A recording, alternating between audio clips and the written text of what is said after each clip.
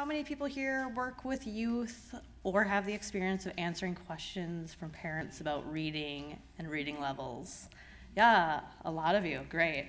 We're gonna get into some of that. I could literally talk about reading all day long. So I'm gonna try not to verbally vomit too much information at you. I developed and run the FOG Readers program, which is focused on struggling readers in grades 1 through 4. And is a one-on-one tutoring and reading remediation program here at the library. So FOG Readers stands for Free Orton-Gillingham. And has anyone heard of Orton-Gillingham before? Yeah, it sounds fancy. It's really, it's our evidence-based method. It's evidence-based and science-based method of instruction. It's really a fancy way of saying a very structured phonics-based program. And I'll talk about that a little bit more in depth later.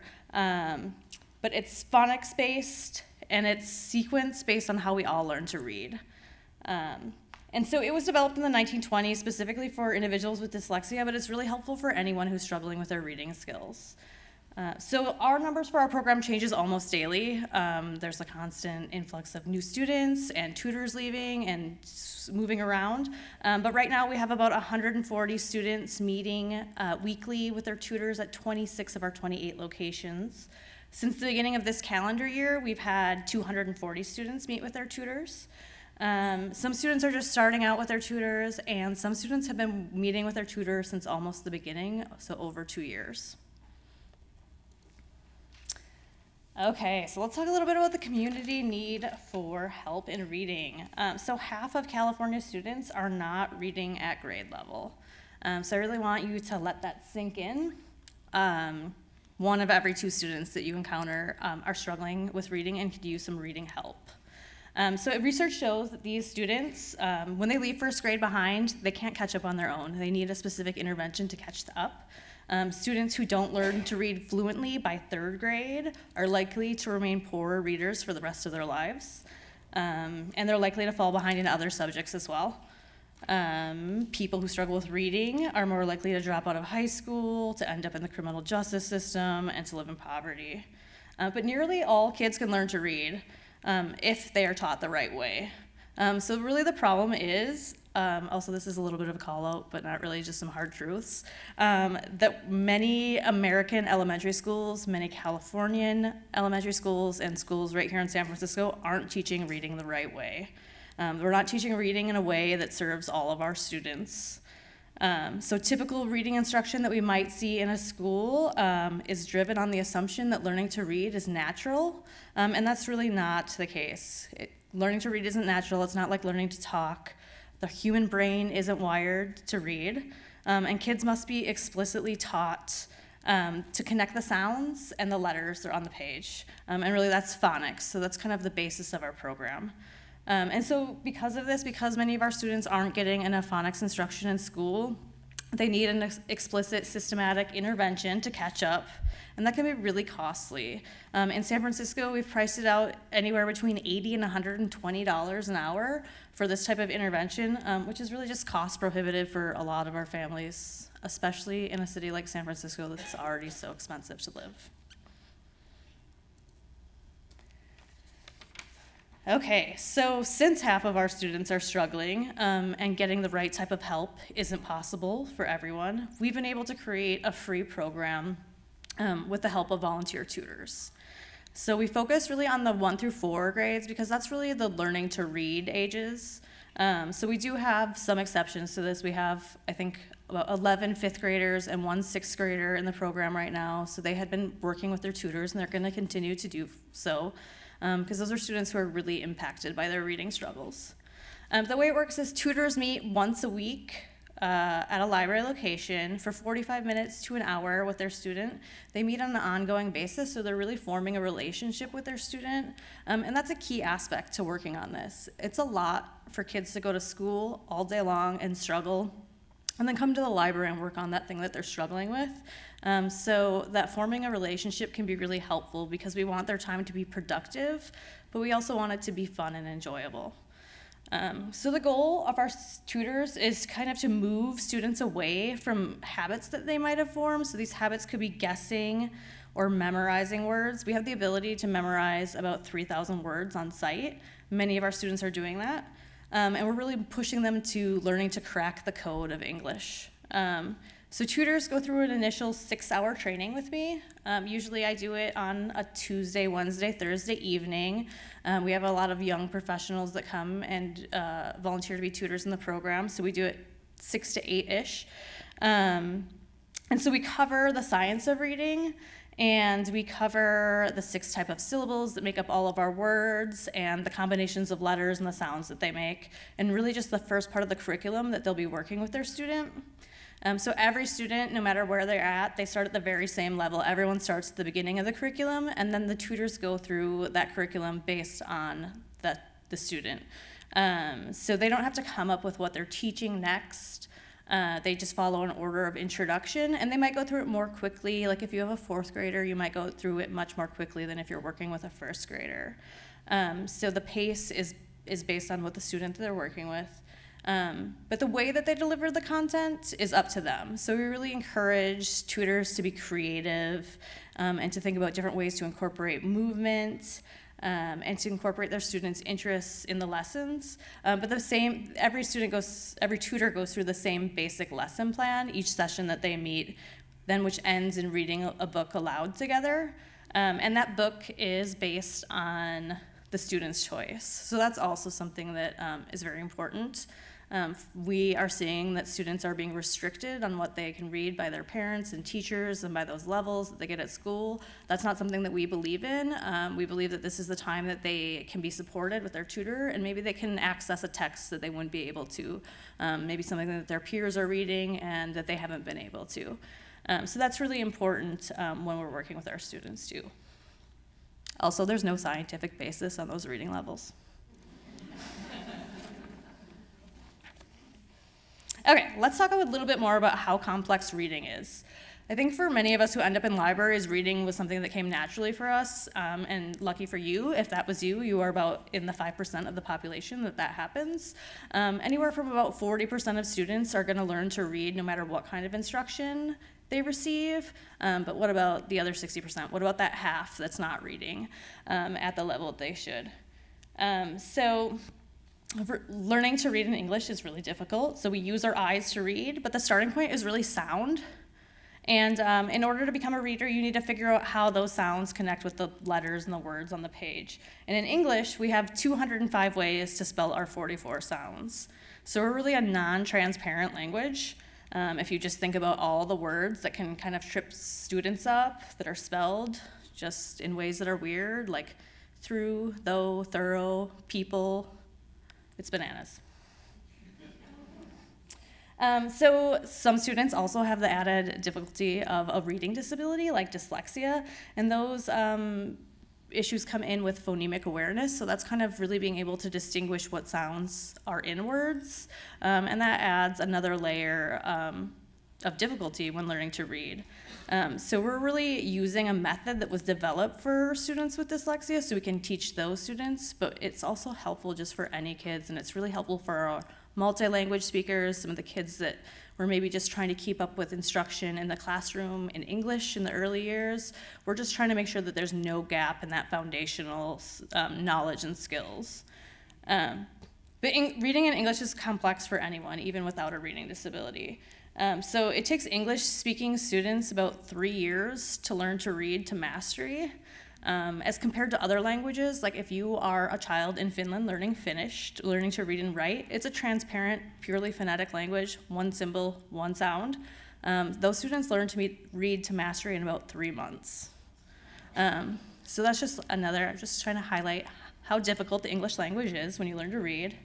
And so tutors, when they go through training, we're kind of making it difficult for them so that they can empathize with their students. And it is hard. It's hard to think about the language in the way that we are teaching it, but it is helpful for students who are struggling. And we're seeing some patterns of students that are coming into the program. And some of this has been pretty shocking for me. We're seeing about 1/3 of our students do not know the alphabet in sequence when they come in the first day with their tutor. So we really think about that as a pre-literacy skill. It's something that you learn before kindergarten or in kindergarten. But we're seeing this, and it's not just first graders, it's with first graders, second graders, third graders, fourth graders, and even a fifth grader.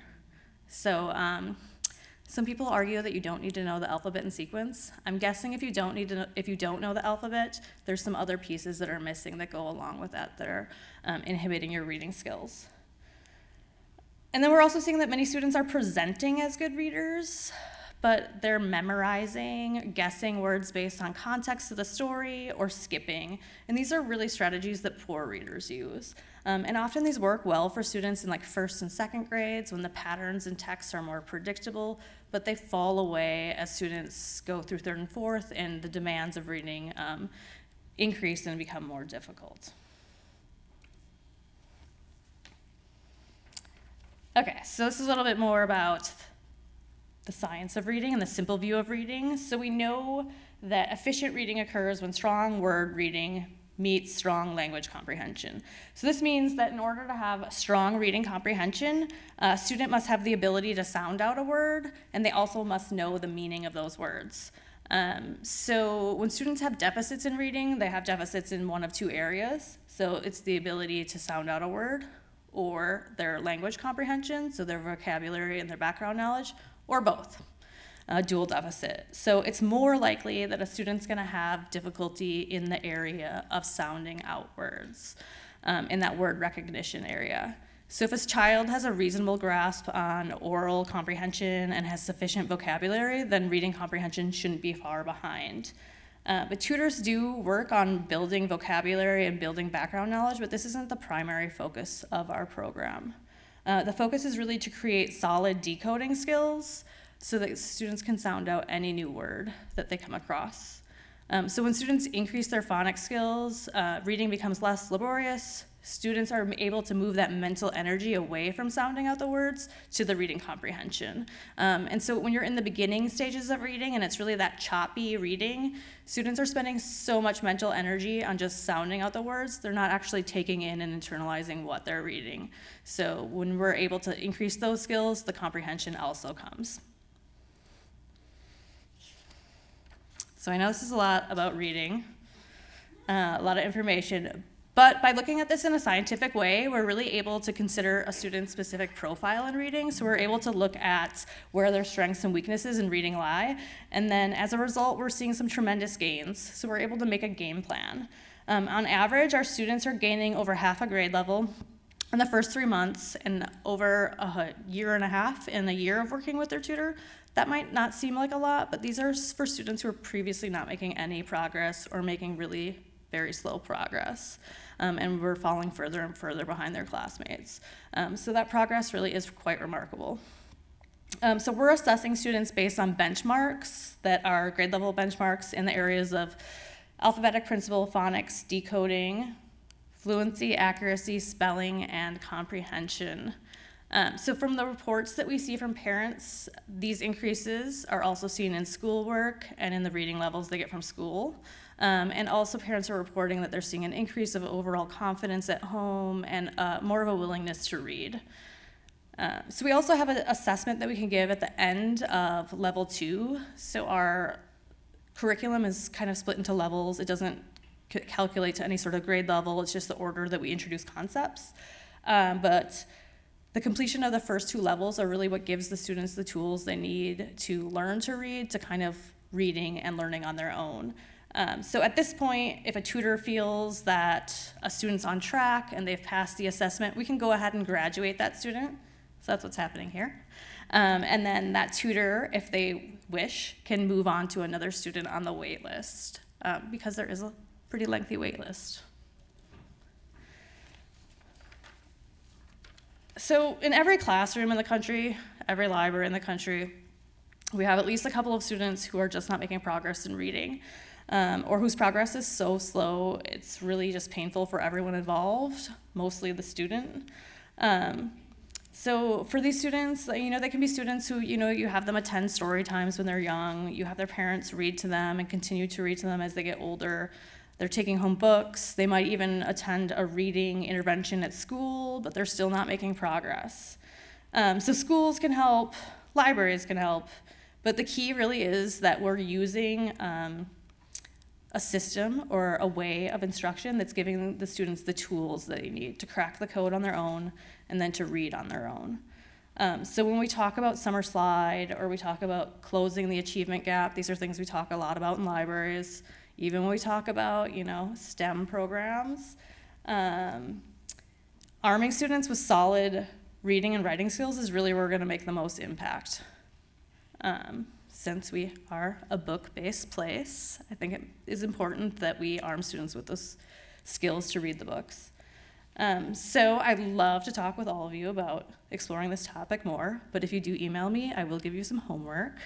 And the first step is really APM reports. Emily Hanford is a journalist who's done some really great audio documentaries on reading. She has a 3-part series. They can be found at this website, apmreports.org/reading. That's your first homework. Really learn more about the science of reading. So you can listen to it there. You can also download it on the Educate podcast, wherever you listen to podcasts. And thanks for being here, staying to the end, and having hard conversations about reading. And I think we have time for questions.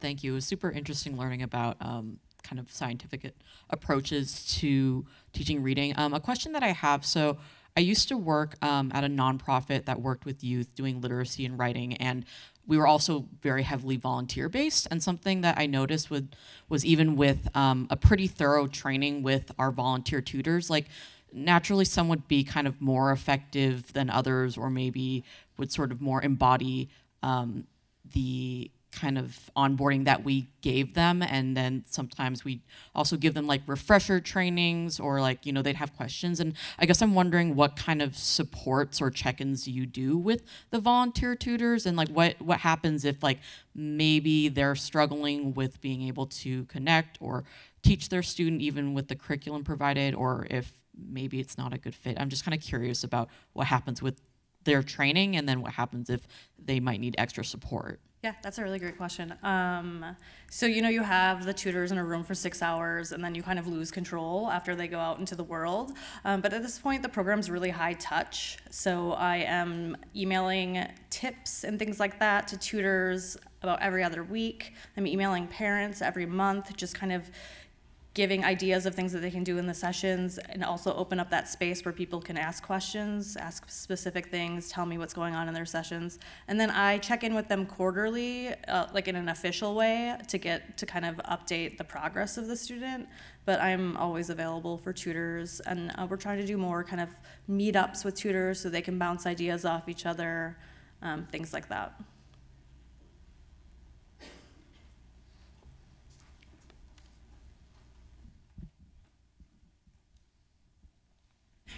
So I've got a couple of questions. The first one is this a program that's accessible to second language learners?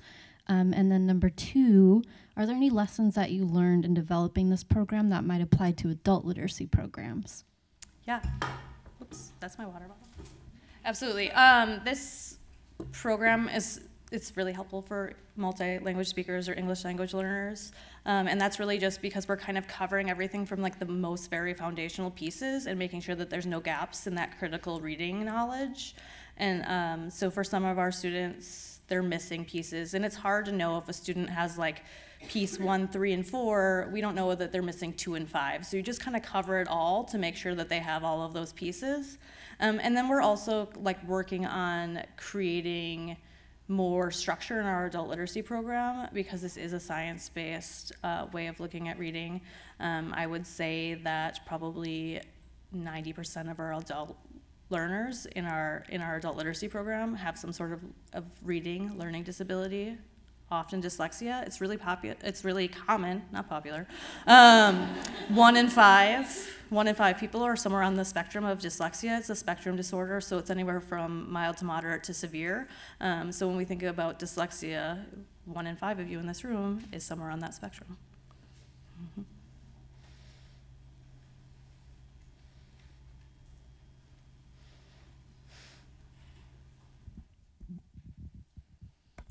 Thank you. I was wondering if you can talk a little bit about locally what's going on with schools. I have a child in the school district, and I learned how to read through phonics, and it is kind of shocking what the instruction looks like. And in light of what you just shared, and I think this is a really important program that the library has initiated, like what is going on? What are the conversations with educators on the science of how children learn to read and potential changes that need to occur?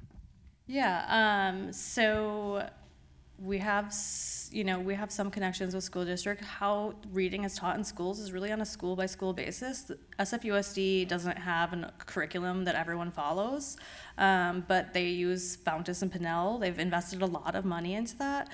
And I recommend that you listen to the third podcast in this series, because it really talks about multi-cueing systems. And that's really what Fountas and Pinnell is. So it's teaching students kind of guessing habits. It's things like look at the first letter, look at the picture, what makes sense. That can work in first and second grade, but what happens when those pictures fall away and students don't have the tools to read on their own? So that's what we're seeing. We're seeing that in our sessions. That's happening a lot. And once those habits are formed, they're really hard to break. So we're working, we've had conversations with people at the school district. I would really like to see changes in the way that we teach reading, but I think it's going to be a slow process. And that's not to say that all of our teachers are using multi-cueing. We have some really great teachers. I have connections with teachers at the Tenderloin Community School in our neighborhood here. They came to a training on their own time, and we're seeing that. And so there's a lot of teachers who are really working on changing their practice.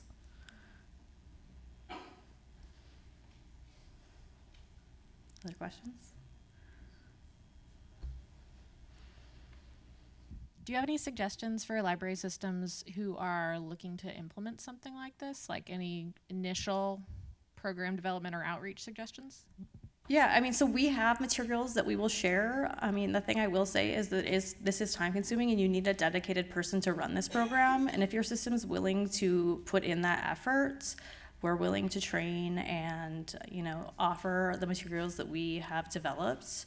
So you don't need to recreate the wheel, but we are going to put you through some homework, and it does take time. It's a lot of time and effort, but the payoff is really rewarding.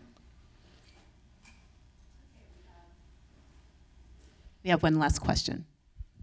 So, do you have a list of recommended phonics series that libraries should own to help kids who could learn phonics? And did you already share that with my collection department?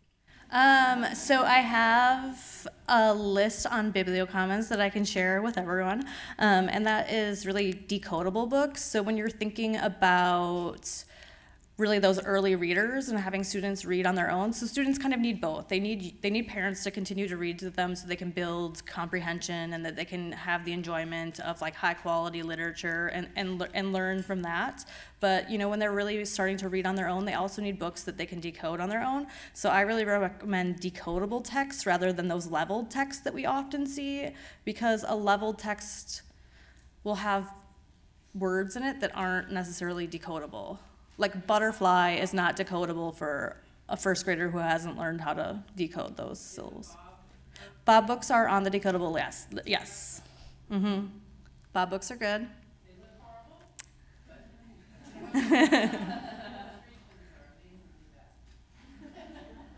Any other questions? Great. Thanks.